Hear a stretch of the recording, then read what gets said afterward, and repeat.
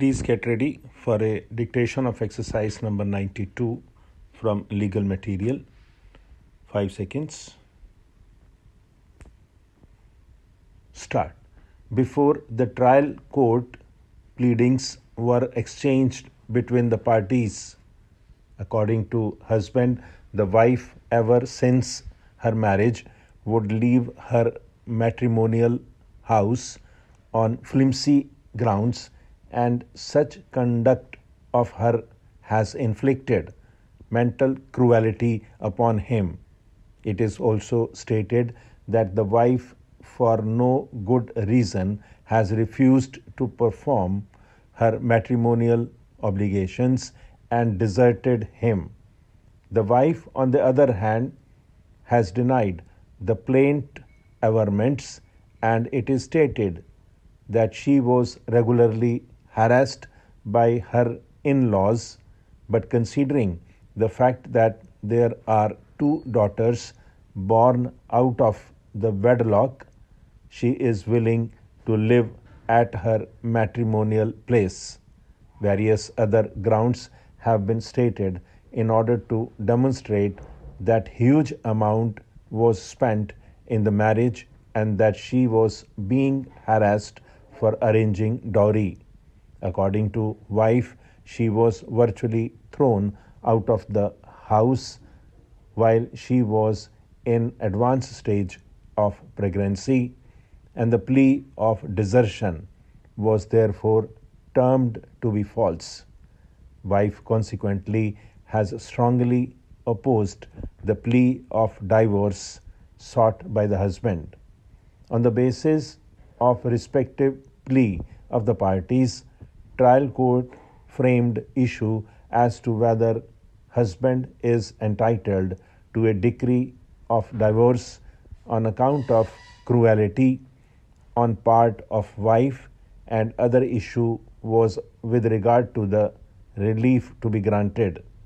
The husband has appeared in support of his case as PW1 and has also filed various documents relating to family health plan, life insurance policy, salary certificate, etc.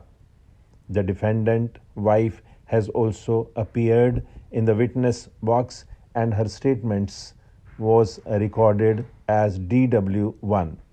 Father of wife has also appeared as DW2, and various documentary evidence were also adduced. Trial court on issue number 1 has recorded a finding that marriage was performed between the parties, out of which 2 daughters were born. So far as plea of cruelty is concerned, the trial court has considered the respective plea of the parties and also evidence adduced to return a finding that wife had not perpetrated any cruelty upon the husband. The court has further noticed that PW1 in his statement has stated that he has never made any complaint or protest against the wife with regard to any act of cruelty against him or his parents. The trial court also took note of the statement of husband during cross-examination that his wife never ill-treated him and no act of cruelty was performed against him.